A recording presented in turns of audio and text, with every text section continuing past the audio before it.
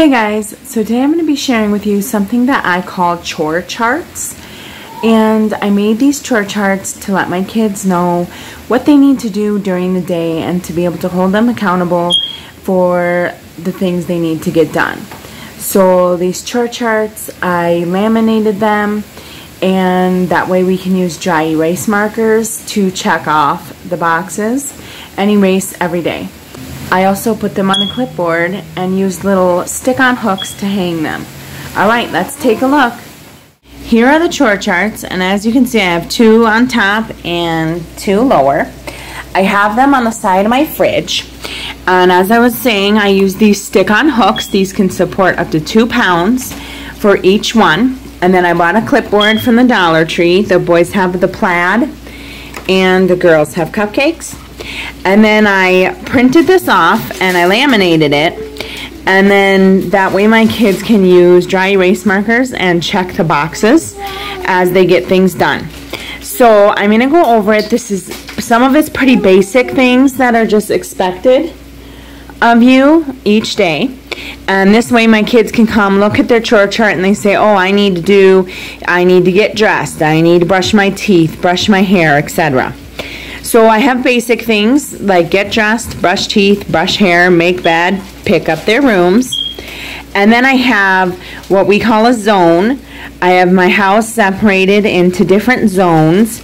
And this child, Novian, his zone is the dining room. So what that means is that throughout the day, he'll try to keep that area picked up and clean.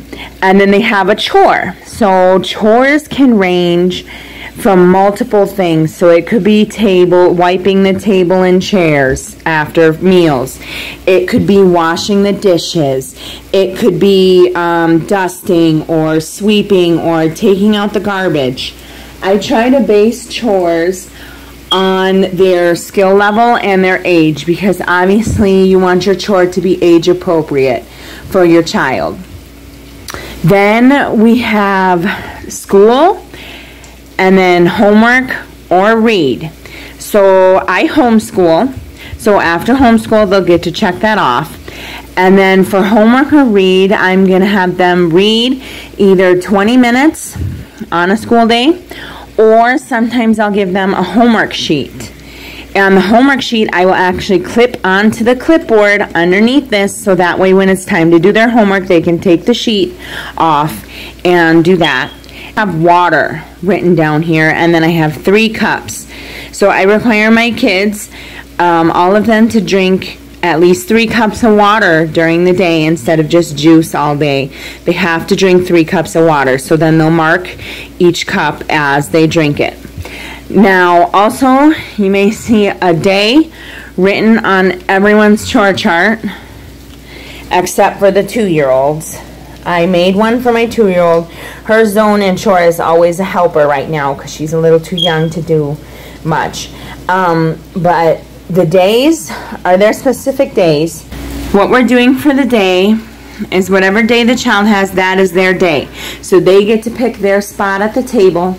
They get to pick maybe what color plate they use, or if we drive somewhere, what radio station we listen to, or when we eat ice cream, they get to pick the show we watch with it.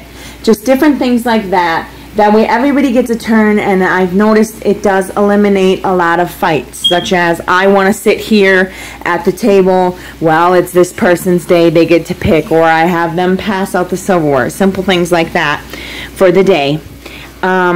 And then, as I said before, you just check it off with dry erase markers, and then you can erase it at the end of the day. Now, these chore charts have been working very well for our family, and I really like them because it lets the kids know what they need to get done, and they don't really need my help to tell them, hey, you have to go do this. They can look at their chore chart and know that that's what needs to be done for the day. Now, I created these chore charts to not only hold my kids accountable, but also because I want to set them up for adulthood. So if they don't have chores, how are they going to know how to clean a table or wash a dish or any of that when they get older? They won't know how to do it because they've never done it before. So I feel that chores are very important to teach the kids and set them up for adulthood. I have a chore chart for all my children 2 and up. So So starting 2 years old, they'll get a chore chart and a clipboard, and I put the younger ones on the bottom so they're able to reach their chore charts. As always, thanks for watching. Bye.